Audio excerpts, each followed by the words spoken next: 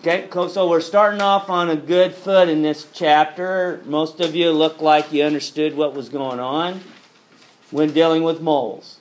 Mole is just a measurement or a unit that measures how many of a big number that we can reduce down to a mole. So we know a mole is equal to 6.02 to the 23rd particles, but we don't want to use that big number. We want to simplify it, and we want to go ahead and relate it to a unit called a mole. Okay, so now we're going to be talking about mass. This is really, really important, more important than we did yesterday. We're looking at mass. And so what's mass measured in? Grams. So we're going to look at measurements of grams. And you have to have your periodic table out because we're going to refer to the periodic table in which to get you the mass that you need to have. Okay? So the molar mass, I'm going to give you the definition, a simple definition.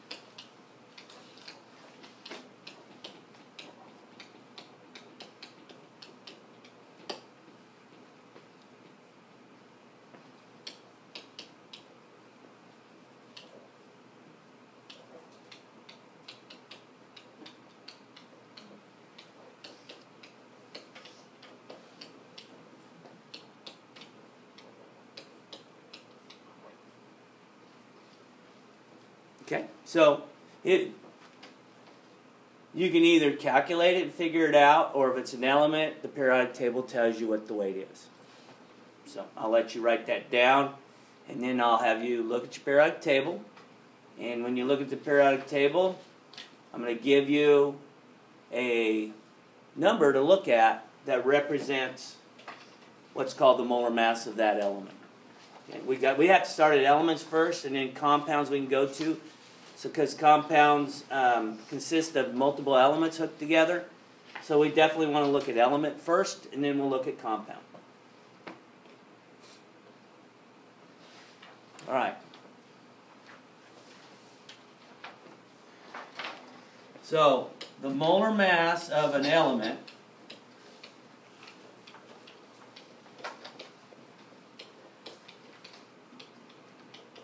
is equal to the element's atomic weight.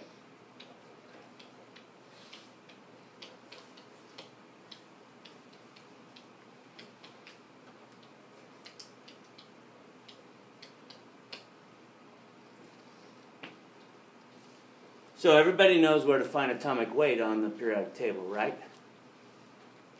So have your periodic table, and we'll look for 2 or 3 different elements and see if we can find their atomic weight, and then write it down, and then I can go ahead and kind of show you how all these number of atoms, moles, and the weight all interact, okay, in one kind of equaling statement. So the first one, let's look up. Let's have you look up carbon. Find the atomic weight of carbon. Okay, so what's the atomic weight of carbon?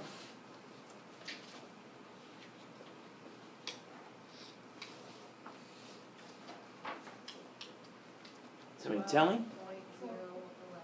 Yeah. Now, all I will ask you to do is go to the nearest hundredth spot. So some of them can go like to the nearest 10,000th spot, or go 4 or 5 to the right of the decimal. All I'm requiring you to know is to go to the nearest hundredth spot. So for carbon, it's 12.01. Okay? Now, what does that mean? It's a molar mass. And so, how do we represent a molar mass? We have 2 units. Okay? One unit is a gram. Okay? The next unit, since that represents how many moles does that represent? The number of grams that have 1 mole. So, when you write it, it should be grams per mole. Right? So, here's the deal. What's a mole? How many atoms is a mole? Right, Avogadro's number. And that's what a mole is. So, what we could do is, I'm going to give you a general kind of formula up there. I'm going to go ahead and say the atomic weight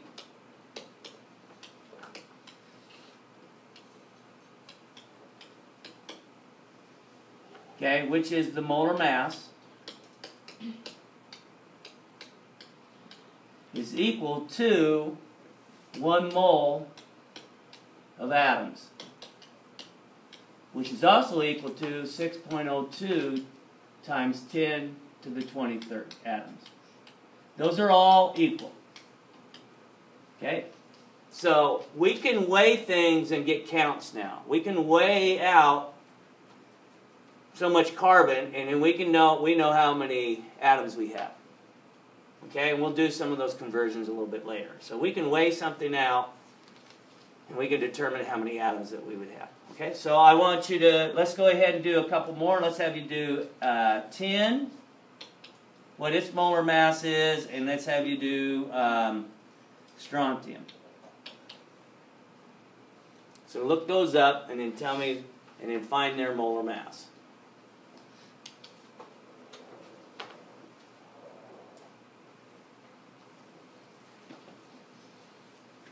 So, element 10, what would that be? What is it? 118.2? 118.71. 118.71.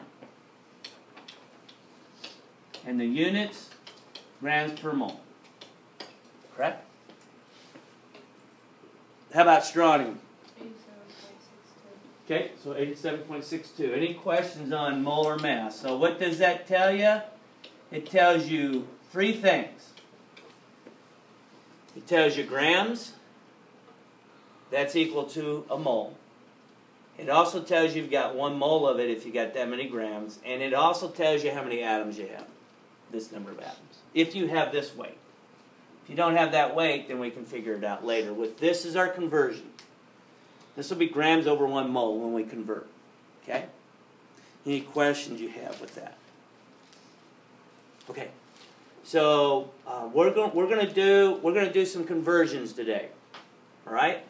And this is a concept that sometimes students have a difficult time with, but I think once you did moles to atoms, this will get easier. Okay, so we're gonna go ahead and do some practice problems dealing with that as your conversion. So let's say I have 100 grams of carbon, and I want to know how many mole of carbon atoms I have.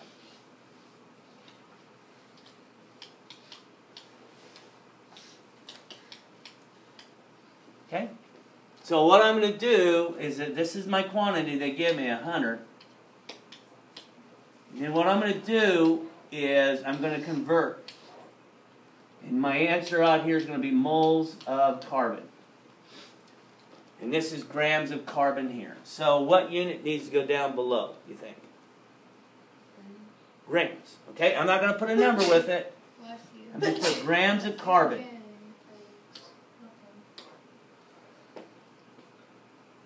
Okay, and then up above, what do you think unit goes up there? Moles of carbon, right? Okay, now I put my numbers in. What goes with the grams of carbon? So we come back to this one. There's our conversion. We look it up. What number goes with grams? 12.01. So I'm going to put 12.01 down here, because that's how many grams are in how many moles? 1 mole. So then I just take 100 divided by 12.01, and that's my answer. Now I'm counting atoms. I can count atoms and compare counts of atoms. Before I just had a weight. Now I have a count in moles.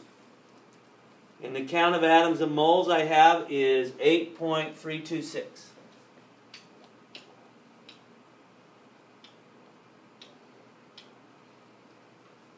Any questions with that? So it usually won't be in scientific notation for the answers? Right. We won't have any in scientific notation unless you purposely do that yourself. Okay? All right. So let's have you do one and see if you can figure it out. Okay? I'm going to go ahead and give you, let's go ahead and give you 13.3 grams of, let's go manganese. And I want you to figure out the moles of manganese atoms. So go ahead and do that conversion and see what you can come up with. Also, do you want us to round up? So, when you look at this one, this is a number you put out in front. You go 13.3 grams of manganese. Make sure you look up the right one. There's manganese and then there's magnesium. And so they're really close to one another on the periodic table as well. So on that one, when you look at manganese, it should be 54.94. So we got grams of manganese, and we got moles of manganese. And that would be 1 over that number, which would be 54.94.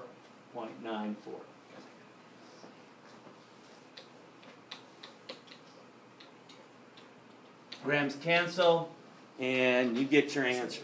So it's going to be less than a mole because it's less than what would mole particles would be. So it's going to be a decimal, of course. So your answer is 0.242 moles.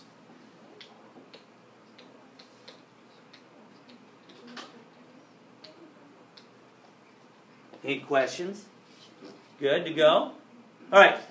Here's the other scenario. Right? Let's say that we were given moles and we want to find grams. So let's say that we're given 2.34 moles of zinc, and we want to go ahead and find grams of zinc. See if you can do that without me showing you how to do it. See if you can set it up in which to calculate grams of zinc. So your periodic table always gives you what the weight of 1 mole is, okay, for that particular element. So then when you look up on the periodic table, for every 1 mole of zinc, how many grams do you have of zinc? 65.41.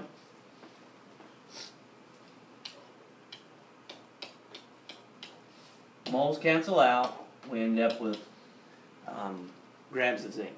So that would be 2.34 times 65.4. You get an answer of 153 grams. 153 grams. Any questions you have on doing that? I'm not going to do another one of those. I'm going to have you practice. So this is what I want you to do. We're going to have you skip over to page 205. And I'm going to have you do...